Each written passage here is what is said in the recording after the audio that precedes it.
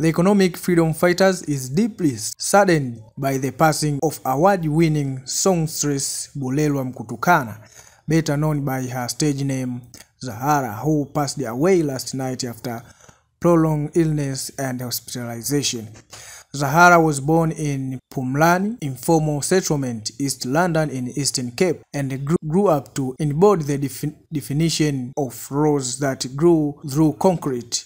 Her music career blossomed to success after her debut album Loliwe, which went double platinum and saw her win multiple South African Music Awards, such as Best Newcomer of the Year, Best Smooth Urban Music Album of the Year, Female Artist of the Year, Best Selling Album of the Year, and Album of the Year in 2012.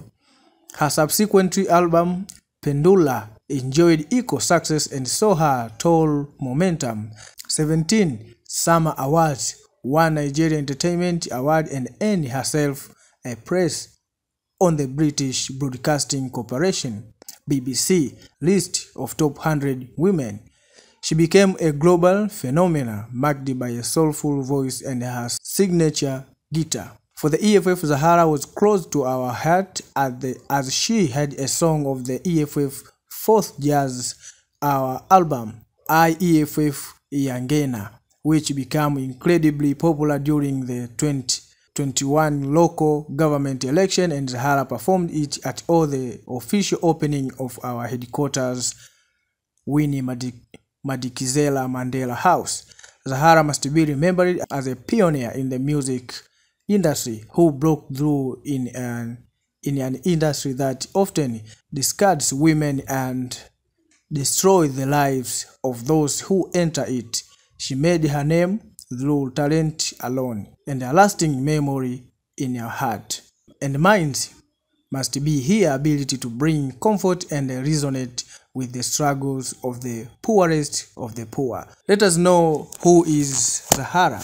Renowned South Africa Afro-pop sensation, better known as Zahara, has passed away, the country's cultural minister confirmed.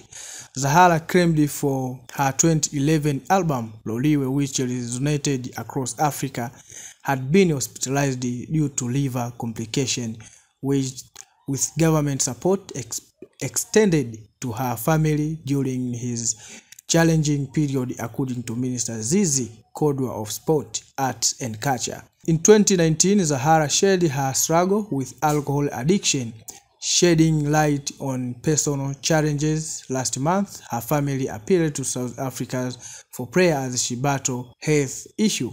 Zahara, aged 36, succumbed on Monday night in Johannesburg Hospital, reported by the state-run Sabic News website. Following the announcement, social media has become a space for fans to grieve and share cherished memories. Minister Kodwa acknowledged Zahara's profound impact on South African music, stating, "Zahara and her guitar made an incredible and lasting impact in South African music." Expression of admiration for Zahara music legacy flooded X, formerly Twitter, with one user noting, "She left us with such beautiful music." Over her career, Zahara, who released 5 albums, generated numerous local and international accolades. Beyond her music achievements, she utilized her platform to address the issue of violence against women in South Africa, drawing from her personal experience. Zahara's departures leave an indelible mark on the world of music as fans and fellow artists reflect on her impactful journey.